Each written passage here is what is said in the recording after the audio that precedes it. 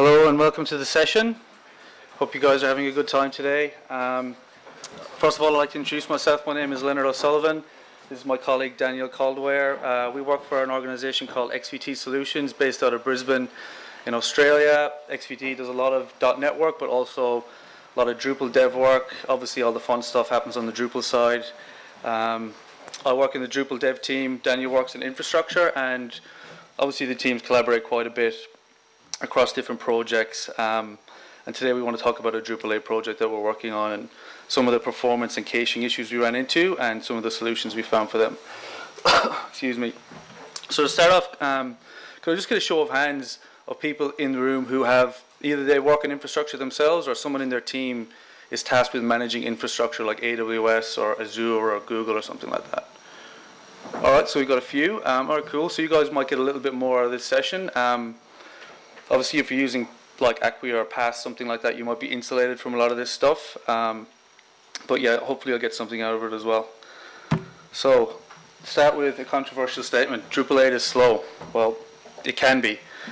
We found that under certain circumstances, under certain loads, when we were trying to get Drupal to do certain things, it was becoming incredibly slow. But the upside is we have the Drupal 8 caching system, which is really powerful, really accessible. I found it really easy to work with. I found it really easy to develop for. So we got a lot of power there. Just out of the box, you might not be, if you just install Drupal out of the box, you're not going to see a lot of the advantages that are available to you.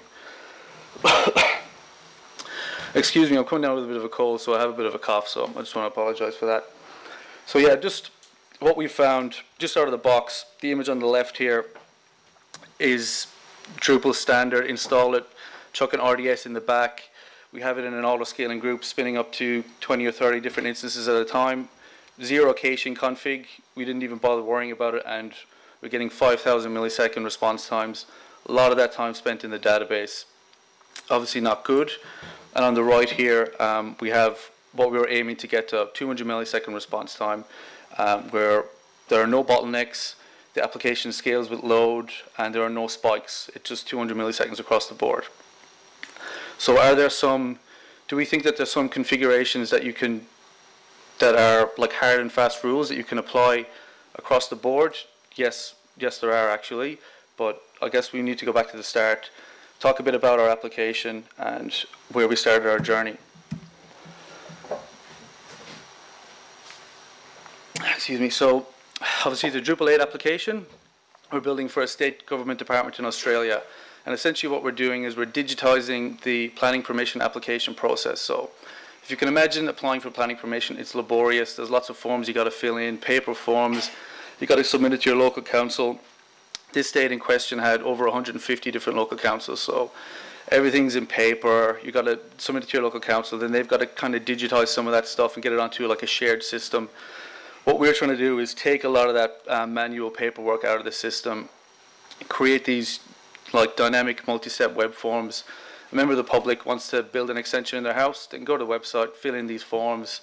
They could put in their address and find out what kind of zoning permits are applicable to their address, all this kind of magic. But as we started developing it, we realized that these are huge forms.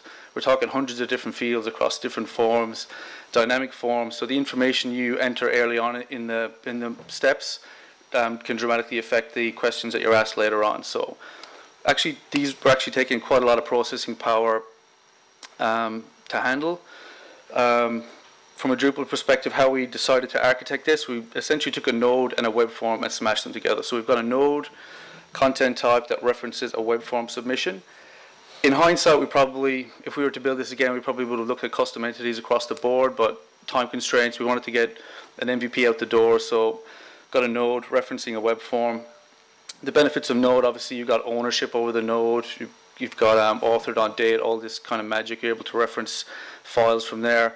And then, but web form was also really powerful. You can add 20 or 30 fields to a web form, but that's not going to bloat out your database by another 20 or 30 tables. So kind of you're trying to use the best of both worlds here.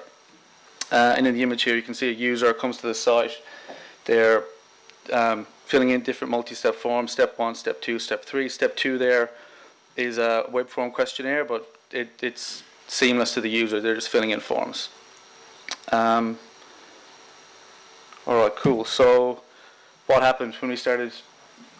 Okay, sorry, I got a bit ahead of myself. So the performance expectations from the client were, this doesn't seem like a lot, 800 users over a 24-hour period. So it's constant 800 users, they're active users on the site, they're filling in forms, submitting lots of submissions to the database. So we're looking at hundreds of form submissions per minute at peak. And like I mentioned already, heavy forms, lots of fields. So how did we prepare ourselves to be able to handle this load test? Well, we use Gatling submissions.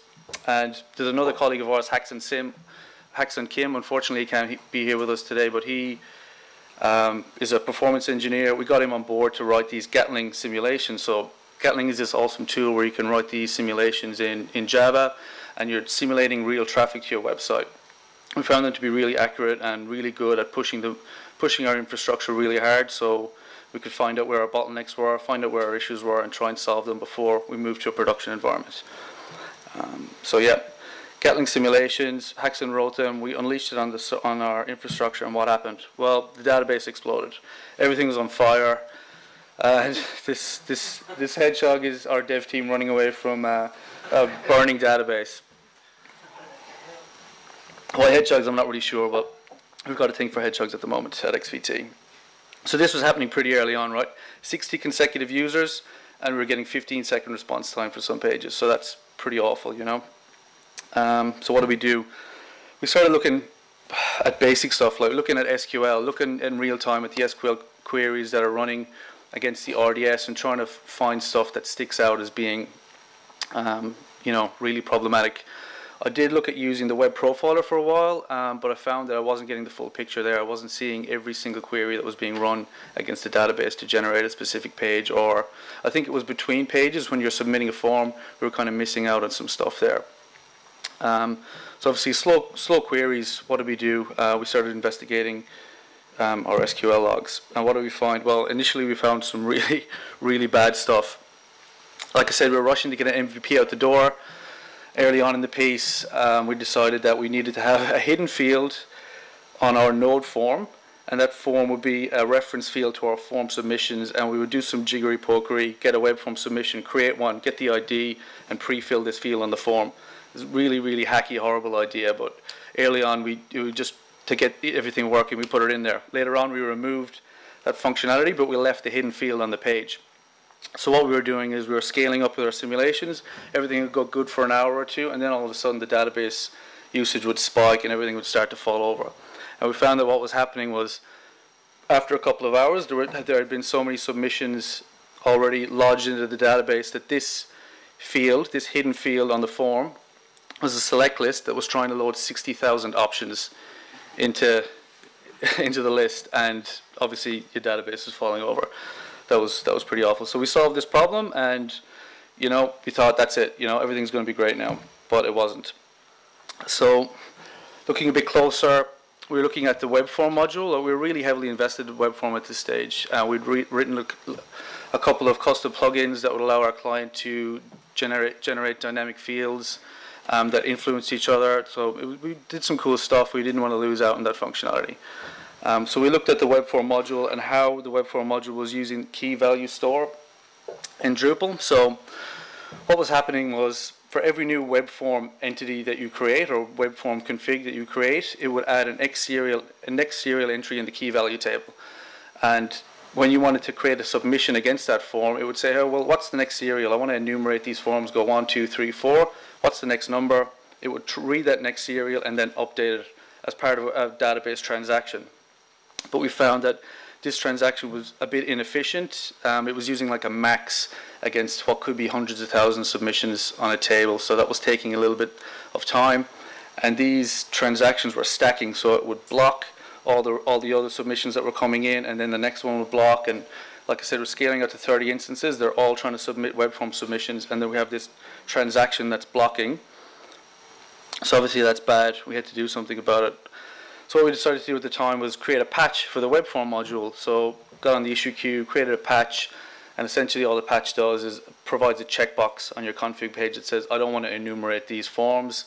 I don't care if they're out of order. I just want to have a form that you can submit to. And we were able to remove this bottleneck. Unfortunately, the patch hasn't made it in to the dev release yet. It's kind of sitting on the issue queue. I guess it's kind of specific to our use case, but maybe someone else can get some value out of it. I thought it was interesting as well that the key value table is pinned to the database right now. I think a lot of developers, when you think of key value, you might think of something like Redis, like a fast way of setting and reading keys and values, but right now in Drupal 8, key value is stuck in the database. You can't actually put that anywhere else right now. So I think maybe a key value cache bin is something that will be interesting to look at in the future. So we made all these changes, resolved most of our glaring SQL issues, and then the Drupal case started to fall over. So I guess at this point we hadn't put any real effort into configuring the Drupal cache outside of the standard, so everything is still getting sent to the database. So yeah, after we took out our most obvious bottlenecks, we had to move on and get a bit smarter about cache. So we found the Chainedfast backend, which is pretty cool. It's a cache backend that's part of core. So just to give you a brief rundown of how cache bins and backends work in Drupal 8. So a bin kind of defines the type of data that's being saved. So you've got a render bin, a container bin for the service container, a menu bin, a toolbar bin, and that is kind of a configuration where you define the type of data that's going to be cached. And then the backends are all services. So there's a database backend, an APCu backend, Chainedfast backend, and the services basically take the data and put it somewhere, or allows you to retrieve the data from that bin. Sorry, from that backend, from that location. But the thing about Chainedfast backend, which makes it really cool, is that you can take two backends and chain them together. So you can use an in-front in-memory cache like APCu that sits on your Drupal instance, and you can back that with a database backend, for example. So if a request comes in to an instance, it will look in its APCu local in-memory cache for that item. If it can't find it, it will go to the database, retrieve it, and then store it locally for any subsequent requests. So you kind of get the benefit of having a local in-memory cache that's fast, and then you get the benefit of a shared cache backend where you can share stuff across all of your instances. So yeah, look, found Chainedfast backend, thought it was going to solve all of our problems. I think something important to note here as well is that APCu is not opcode, so it's not tasked with compressing and optimizing your PHP code. It's actually storing data. So this is just a look at our Chainedfast backend configuration at the time. You would just chuck this in your settings.php file. For example, you set the default backend to database, and then we just set everything to Chainedfast. Like, we were just experimenting at this point in time and seeing what worked and what didn't work. And this is what our setup looked like. So how did we fare with Chainedfast? Well, performance was better, but we found after a while of running the simulations, we'd get lots of spikes in the database again. We're still putting a lot of pressure in the database. And it was only then that we found out that when a request comes through to an instance, it will check APCu locally for that cached item. And even if it does find it, it says, hey, well, is this a stale item or is it fresh? So then it does a round trip to the database to see, hey, have you got a newer version of this item? So even if it doesn't have a newer version, there's still a round trip to the database. And we were doing lots of scaling out. So you still have 30 instances all making requests to the database. They're not retrieving data every time, but they're still checking. And they check against the last write timestamp for that cached item. So Chainedfast is really cool, really powerful, but for us, it wasn't really working well. So enter Redis. So what is Redis? Just a brief rundown for anyone who's not familiar. It's an in-memory high-performance key value store, and the Drupal caching system is essentially a key value store. You've got your cache ID or your CID is the key, and then you've got a value associated with that. So obviously Redis is a really great place to put Drupal cache stuff. Just a brief mention of Redis versus Memcahced. I know Memcahced is quite popular as well.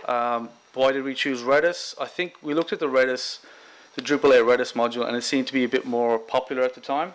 A bit higher usage. The issue queue seemed to be a bit more active, so we thought, look, this seems to be more popular. It seems to be the way people are going, so let's go with Redis. So we spun up AWS Alexa to Cache instance with Redis, version 2 or 3, I can't even remember.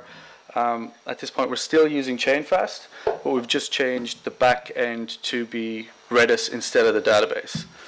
So how do we do with Redis? Good and bad. So if you look at this diagram here. We're still spending about 4 seconds in Redis for some requests. So this is a Redis hgetAll, and this is a look in New Relic of what we were looking at when we were looking at our stack trace. And this 4 seconds Redis hgetAll actually was a bit of a problem for us because the Drupal 8 Redis module relies on a local PHP extension being installed called PHP Redis. PHP Redis isn't actually written in PHP, it's written in C. So we're using New Relic to try and trace to see where we're spending all these times in different functions, and we would get to the Redis stuff and we'd just be completely blind. We don't know what's happening. We know that it's taken 4 or 5 seconds, but we don't know what it's doing in that time. At the time, and I think it's still true right now, New Relic doesn't have a C agent, so we weren't able to see what was happening in there. So we did a bit more looking closer at the Redis module, and we saw that the Drupal 7 version of the module supported PHP Redis and also a library called Predis. Predis was written in PHP, so we thought, well, it's not that much of a stretch for us to put a patch in and try and get Predis supported for Drupal 8. So we did that. We want to give a big thanks to Berder, the maintainer of the Drupal 8 Redis module. He really helped us a lot to get our patch merged in, and it's now part of the RC2 release. So Redis version 8 module now supports PHP Redis and Predis. So that's great. We had a bit more visibility across our stack, and it also opened the door to have read replicas, which is something that you can use. Which is a feature of Redis, which allows you to have a primary where you do all of your Redis cache writes, and then the writes are reflected across a number of replicas. But when you get a read can come from any of these replicas. The writes all go to the primary, but you can read from any of the replicas, which is pretty cool. And it's quite easy to set that up with Predis. So I think we just amended the patch a bit better to allow that to happen with Drupal 8. Yeah, and Daniel wanted me to mention also that when we are now reading from Redis, it goes to Route 53 DNS round robin, so that means we can just scale horizontally and keep adding new read replicas, and Drupal doesn't even have to know about them. A request will come in and a round robin read will go to one of the read replicas, and we can just scale horizontally like that and keep costs down. So we switched out PHP Redis for Predis, and yeah, we started doing a few more tests. This is just a brief rundown of PHP Redis versus Predis. I think at this stage I'll hand over to Daniel. He's a bit more of a Redis expert, so he can move on from here. Okay. So when we first started experimenting with PHP Redis and Predis, so I called it, Predis thing. It supports slaves. Put them in, but it wasn't really helping with performance. So the first thing you do, well, maybe it's not big enough, fast enough, or throw a bit of money at the problem, make it bigger. It was still not performant. And as we dug in, we saw, hang on, well, the reads weren't actually getting any usage. So we dug in a little bit further because everyone else recommended Redis because it does make that it's slow. So we just kept looking. So as we're digging through some old tickets, this case, old ticket, I believe it was 7 years old. Small little comment saying, by the way, if using Redis, it does it's an alternate between your reads, but as soon as you hit the first write, everything afterwards will stay on the primary. So if whatever you're doing is in your request, by chance you have a little thing, something that you update in the beginning, even if you have a whole bunch of heavy operations after that, it will still hit the primary. So you're not really scaling. So it wasn't really a Redis problem, it's more so kind of how we're using it. So at that point, we needed to dig in and see actually what was happening, what were the requests that were going through and it was causing problems. So using the Redis CLI monitor to really see exactly what was coming in and to which backend were being passed off. And yes, at that part we discovered, that we were seeing exactly that same problem where we're hitting a write fairly early on and, well, we had to figure something. So the next thing we sort of discovered that all these writes were kind of, always the same type, same cache bin. And it was always the render cache and the dynamic page cache. So hang on, I don't think rendering HTML stuff, does that really need to be in a distributed memory grid? Drupal is already pretty quick at rendering HTML. It does not need to be distributed. So I thought, well, let's just keep that local and only use Redis for the bigger, more expensive operations. And basically, as soon as, and that effectively removed all these early writes. And now, this is what it looks like. So now basically we have our default is still Redis, but now we're forcing all the page rendering and some other bits and pieces into just the local APCu cache, and everything else just stays with Chainedfast. You might have noticed at our chart that the actual response was actually lower than the accumulative request times. We've been trying to dig into determine what that is. It's a bit weird because Redis is single-threaded, PHP is single-threaded, so somewhere in there it does some sort of concurrency, because that is, as per New Relic, is what it says. If your total or your actual is lower than your total, you have some sort of concurrency or async stuff happening. We think it might be due to the high Redis library underneath it, but we're not entirely sure. Also, we haven't had the time to dig any further. Other than that, we hope we got decent performance, and the load was all nicely spread across the different layers, caching, database, code, and everyone's happy. So yeah, the cache system is very powerful, and we only sort of touched the surface of what you can do with it. You might have special use cases where you might want to tweak it even further, but these are some basic guide that you can use, and already making those changes, your whole thing should just go faster. I think that's it. Yeah, I think that's it. I think it was counterintuitive to me to say, well, we're going to render all this stuff, but we're not going to share it across our instances. We're just going to store it locally.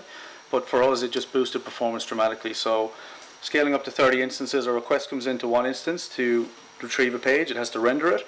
If a request comes in a second later to a different instance, it has to re-render it. So it seems to be highly inefficient, but we saw that PHP usage on the instances went up slightly, but then stayed steady. So we're just, as long as our architecture scales with load and everything stays steady, there's no spikes, no bottlenecks, well, that's what we determine as success. But yeah. And we were a bit worried about using APCu that bloat in memory, but because we're only putting the rendering cache in, it's not that much. If I put big data stuff in there, would have been a problem. But this way, the actual APCu cache uses remain fairly low, and we were pretty happy to shove them to production. Yep. Cool. That's it. I think there is another presentation now, a short one for 10 minutes that's scheduled, and then there's question time at the end of both. I'm just not sure if is Alex here? I haven't seen him. I haven't seen him today either. He doesn't seem to have checked in, so you're good on time. Alright, well, yeah, if you have any questions, yeah, we kind of rushed through it because we didn't think we'd have enough time, but yeah, if you have any questions. Yes, over there. Can we just go back to the last configuration page just to have Yep. Yeah, so I think the only thing that's a bit different than what you would normally have is the dynamic page cache and render cache ending up in APCu. Yeah, traditionally that render stuff would get shared across all the instances, but we're just using it locally. Never get shared. So that was kind of a bit of a that came as a bit of a shock to me. I didn't expect that at all. That's not something else we've tried, because initially we figured we want to stay with the hardware that we already had in place, and that's what we still have. Where everything was backed by the database. So being devs, well, let's just start looking at database first. And we did find a few things that we could tweak. Being Postgres, you could make certain, if it's a cache table, you figure, well, there's no point of keeping all your wall logging, so you make those tables unlocked, and that did help a little bit. But at the end, the overall effect wasn't there. So, sorry, correct over there? Yes, a lot of it seems to come down to the cache bins themselves. In Drupal 8 there seems to be a large number of them. Mm-hmm. Did you have to use a large amount of Drupal 8 insight and secret knowledge, or was there a large amount of trial and error to come up with this cache this, cache that, cache this and this level? Yeah, I think there was a lot of brute force, a lot of, well, let's try this one here, let's try that one there. We did a lot of playing around with things. When you look back, it was quite silly. I think we had our APCu memory set to a gig at one stage and the TTL set to an hour, so we were trying lots of crazy stuff. A lot of trial and error. I think, this is, 7 months ago now. The documentation is good for Drupal 8, but I guess, a lot of the other information outside how a cache bin or a cache backend works wasn't there, or there's no real recommendations And we found that just out of the box, everything chucked in the database is obviously, you know, not a great idea. But yeah. And luckily for us, we had Hackster available who would, you know, be working on this the entire time, and he would just run one Gatling simulation after another, and because everything is Ansible controlled, you know, make changes, throw up a new environment, push it out, and just keep hammering it day and night with tests. Yeah, so we're lucky to have Hackson, and yeah, we probably tried 3 different configurations a day, different simulations, just to try and get through it. And as part of that, we actually, something else we did discover, which is not really a Drupal thing itself, but you know, other pieces of cache that you can put in front of your system. In our case, it was CloudFront. Once again, we saw, hang on, all these results that keep coming back, and you know, there was no cache hits. So once again, you know, go into your CDNs, make sure that, you know, all the requests to sites or themes or whatever it is, you know, make sure that you strip out all these sort of good parameters so that CloudFront really sort of enforces those being cached. Yeah. Yep, down the back. Is there a file system back We did try that. It was horrible. Can you repeat the question? Sorry, the question was whether there was a file-based cache backend. Is that right? Yes, there is, and we did try that originally, but it was. There is a PHP file backend that's only really useful for specific bins. So I think like the service container bin it would be compressed PHP files that sit in your files directory. But file-based backend, I don't think we tried. No, we did try, but we ended up with massive I/O in the instance. Okay. There's actually another one because there's the pure, I think it was a memory backend. There's just or was a request, and that was kind of, hang on, memory, you think, you know, system memory, but it's not, it's actually just your request memory, so it was only caching for the duration of your request rather than across requests on the same instance. My follow-up was basically use a Chainedfast memory file system just for the rendering backend, so it might just work. So the question is whether we could use a TempFS to make that a bit faster. We did not explore that option, but you know, at the end, everyone likes Redis, and we figure, I mean, people are using it for a reason, so we figured, let's try and let's make sure we actually use it correctly. And so we only had a few tests with file in general, and because the performance was so bad that we didn't really consider even wanting to try to tune it. Any other question? Oh, sorry, yes, over here. Do you think that the chaining technique, is that something that might get into core at some stage, or is it really new? The Chainedfast backend is part of core right now, and it's really cool. It's really powerful, and you can turn it on, and by default, it will check to see if APCu is installed on the machine, and it will just automatically use APCu in the database. So it's really quick and easy config. You can use that straight away, and you will definitely get some performance boost by just turning it on, or just setting your bins to use Chainedfast. I think there's some bins that recommend not to put in there, like container, discovery, and bootstrap, but we found problems with putting our container in APCu, and it really affected our performance, so we've got it in Chainedfast now, which seems to be more performant for our particular stack, which was something else that was a bit counterintuitive, you know. It's different to what they recommend that you use. Okay. Is that another one over there? Hi, I've assumed that most of this is for the user-facing part of the websites, but we found that a lot of the admin pages on Drupal 8 are so slow. Have you had any success or attempts in trying to speed up the back end of the admin page interface? But these changes kind of affect our entire stack, the entire website. So, yeah, I'm nothing specific for the admin side, but these changes that we have in place, you know, they work like with the dynamic page cache, for example. That is stuff that really comes into effect when a user is logged in, and you know, you're rendering little bits of the page and caching them. So these changes will boost performance for both logged in users and anonymous users. But yeah, we haven't done anything specifically for the logged in user. So that was for the admin, but also, see this other bin down here, Weave, that's a sort of a custom module.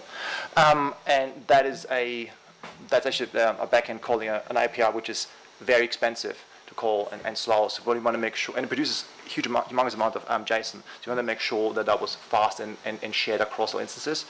So yes, it is not just for front end stuff. Anything else over there? Would you consider that a good sort of base starting for it in general? I think that's. I think that if you're going to use Chainedfast, like if we would start a new Drupal 8 project tomorrow using Chainedfast, I would put the render cache in APCu again. If you're using auto scaling on AWS like we are, I would just put it there automatically straight away. I'm not sure if it. Yeah, I think it's pretty safe to say that that sharing of that render of that markup and those early writes to Redis were just ruining like our auto scaling with Redis. Like I think our read replicas were like 5% utilization each, and the primary was like 90% utilization. And you know, you're looking back at that, you're scaling vertically with one instance. It didn't really suit us. But yeah, it depends on the kind of scale and how much you think you're going to get your Redis instance is going to get used. If you only have the one Redis instance and you're not pushing it too hard, maybe it's okay to chuck the render caches in there. Do you know offhand whether the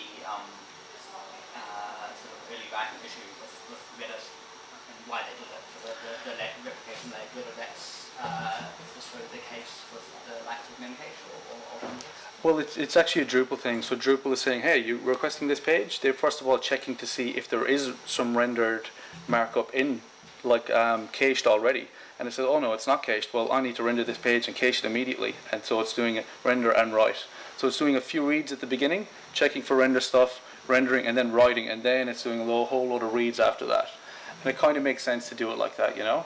The decision of the caching system to, after a write, to only use the master. Well, yeah. Is that internal to Redis? Or It's yes, I mean the developer made the decision, and to be honest, it makes a lot of sense. I mean, if you think of the same in database or your two-phase locking, well, you want to do as little locking as possible. You do all your shared locks first, and only then you apply for your exclusive lock.